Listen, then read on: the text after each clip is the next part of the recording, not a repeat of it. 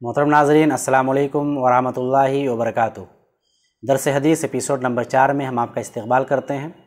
محترم ناظرین، آج بہت ہی پیاری حدیث آپ کے سامنے لے کر حاضر ہوا ہوں۔ وہ حدیث بہت ہی اہم ہے جو ہمارے اور آپ کی زندگی کے لیے بہت ہی بہترین پیغام لے کر کے آئی ہے۔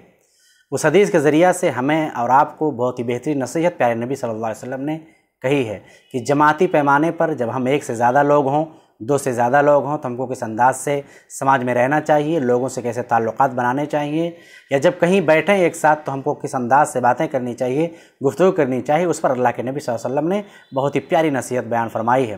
حدیث کے راوی عبداللہ بن مسعود رضی اللہ تعالیٰ عنہ ہیں، وہ روایت کرتے ہیں کہ اللہ کے رسول صلی اللہ علیہ وسلم نے ارشاد فرمایا کہ اذا کنتم ثلاثہ، جب تم تین لوگ ہو تو فلا یتناجى اثنان دون الآخر، تو دو لوگ الگ ہو کر کے ایک کو سائڈ کر کے گفتگو نہ کرو، سرگوشی نہ کرو۔ یتناجا التناجی کا مطلب ہوتا ہے سرگوشی کرنا۔ اللہ کے نبی نے کہا کہ جب تم 3 لوگ ہو تو 2 لوگ مل کر کے تیسرے کو الگ کر کے سرگوشی نہ کرو، حتی تختلطوا بالناس، یہاں تک کہ وہ بقیہ لوگوں کے ساتھ یا بقیہ جماعتوں کے ساتھ گھل مل جائیں، یعنی تعداد بڑھ جائے، 3 سے زیادہ ہو جائیں یا لوگ زیادہ پبلک ہوں، تب 2 لوگوں کی سرگوشی کرنے میں کوئی حرج نہیں ہے۔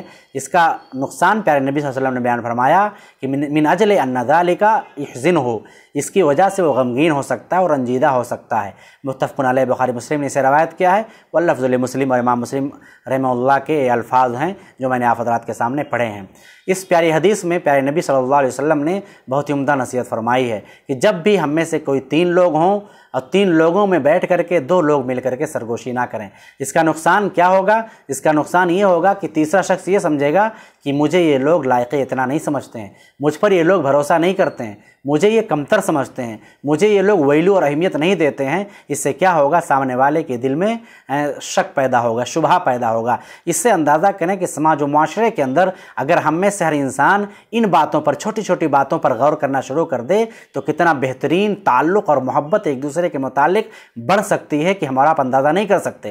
ذرا سوچیں کہ 3 لوگوں میں سے ایک شخص کے متعلق پیارے نبی نے اتنی عمدہ نصیحت فرمائی کہ اس سے سماج کیسے بلڈ اپ کیا جائے، سماج کو کیسے تیار کیا جائے۔ بہترین سماج اگر بنانا ہے تو ہم کو ان باتوں پر دھیان دینے کی ضرورت ہوتی ہے۔ اکثر یہ ہوتا ہے کہ ہم لوگ چھوٹی چھوٹی باتوں کو نظر انداز کرتے ہیں، وہی چھوٹی چھوٹی باتیں جا کر ایک دن خطرناک شکل اختیار کر لیتی ہیں۔ پیارے نبی نے کتنا بہترین سماج کو بنانے کے لیے نصیحت فرمائی کہ 3 لوگ اگر ہیں تو تینوں لوگ ایک ساتھ باتیں کریں، کبھی ایسا نہ محسوس ہو یا ایسا نہ لگے سامنے والے کو کہ میرے بارے میں کئی گمان اس کے دل میں آ سکتے ہیں، میرے خلاف کوئی باتیں ہو رہی ہیں، میرے خلاف کچھ سازش کی جا رہی ہے، مجھے حقیر سمجھا جا رہا ہے، یا مجھے غریب سمجھا جا رہا ہے، یا مجھے حقیر مانا جا رہا ہے، یا میری بات مجھے ویلو نہیں دی جا رہی ہے، یا مجھے اہمیت کے لائق نہیں سمجھا گیا ہے۔ یہ تمام شکوک پیدا ہو سکتے ہیں۔ پھر وہ شخص ہم دونوں کے بارے میں یا جو 2 لوگ ہیں ان کے بارے میں غلط گمان کرے گا، غلط سوچے گا۔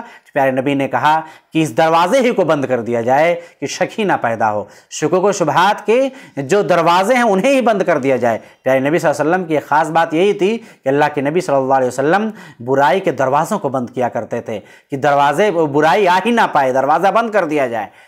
تو اللہ کے نبی صلی اللہ علیہ وسلم سماج کو سمجھتے تھے، سماج کے مسائل اور معاملات کو سمجھتے تھے، اور انسانوں کے دلوں کے جذبات کو بھی سمجھتے تھے۔ اسی وجہ سے پیارے نبی نے پیاری نصیحت فرمائی، اس سے سماج کے اندر ایک دوسرے کے اندر محبت پیدا ہو سکتی ہے۔ جب ان باتوں پر دھیان دیا جائے ایک دوسرے کے اندر اعتماد بڑھ سکتا ہے، ایک دوسرے کے اندر ایک دوسرے کے متعلق قدر اور منزلت بڑھ سکتی ہے۔ اس سے ہم اور آپ بہترین نصیحت پکڑ سکتے ہیں۔ پیارے محترم ناظرین، ہم اندازہ کریں کہ پیارے نبی کتنی پیاری نصیحت کر رہے ہیں۔ آج ہم لوگ دیکھتے ہیں کہ اگر 3 لوگ بیٹھے ہیں تو 2 لوگ مگن ہیں باتیں کرنے میں، ایک شخص اکیلا پڑ گیا، اب وہ کیا کرے گا؟ موبائل نکال لے گا، موبائل میں لگ جائے گا، کیا کرے؟ تو یہ چیزیں بالکل غلط ہیں، بالکل غلط ہیں، سماج کے حساب سے بالکل غلط ہیں، سوسائٹی کے حساب سے بالکل غلط ہیں۔ اس پر ہم سب کو دھیان دینے کی ضرورت ہے، چاہے چھوٹے ہوں، چاہے بڑے ہوں، چاہے امیر ہوں، چاہے غریب ہوں، چاہے مرد ہوں، چاہے خواتین ہوں، سب لوگ اس معاملے میں غور کریں اور یہ سوچنے کی کوشش کریں کہ ہمارے کسی بھی عمل سے سامنے والے بھائی کا دل نہ دکھے، سامنے والے بہن کا دل نہ دکھے۔ اس پر دھیان دینے کی ضرورت ہے۔